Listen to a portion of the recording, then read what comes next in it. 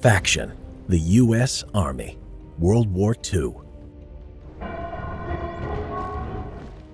Before the war had started, the U.S. Army was a small professional force.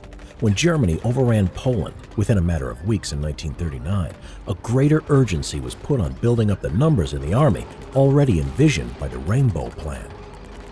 In 1940, the United States introduced selective conscription, requiring registration of all men between 21 and 35, and by 1941, the U.S. Army had grown to 1.5 million men. On December 7, 1941, the Japanese attacked Pearl Harbor, declaring war on the U.S., with Germany and Italy declaring war a few days later. The sleeping giant had been awoken. The U.S. Army expanded greatly as a result, from both volunteers and increased conscription. The Japanese forces invaded the Philippines on December 8, 1941, and quickly stormed the U.S. and Philippine garrison led by General Douglas MacArthur defending it. But major combat operations for the U.S. Army began in 1942. Europe was chosen first as a target because Germany threatened Britain as an ally, which, if invaded, would make future attacks difficult.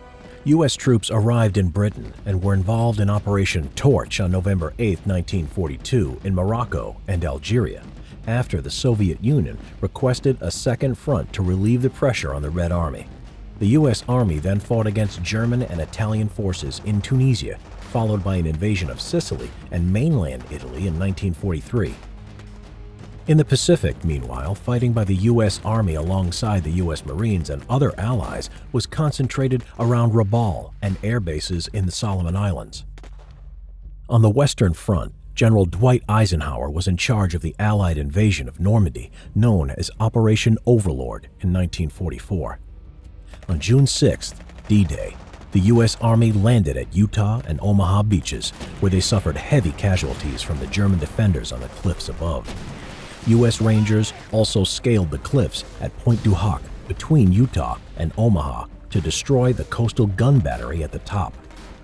U.S. paratroopers, meanwhile, dropped behind the beaches into Nazi-occupied France several hours before main landings. The U.S. Army would push into the Netherlands fighting German forces during Operation Market Garden and into the Ardennes during the Battle of the Bulge, pushing the Army to its limits. In March 1945, they crossed the Rhine and entered into the heartland of Germany in April. By the end of April, the U.S. Army was racing east to Berlin, Vienna, and Prague. In the Pacific, an island-hopping strategy was used, enabling the U.S. Army to take vulnerable, poorly defended islands from the Japanese, supporting the drive to the main islands of Japan.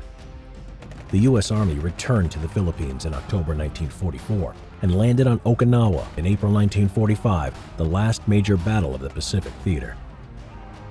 In the Second World War, 10 million soldiers served in the U.S. Army.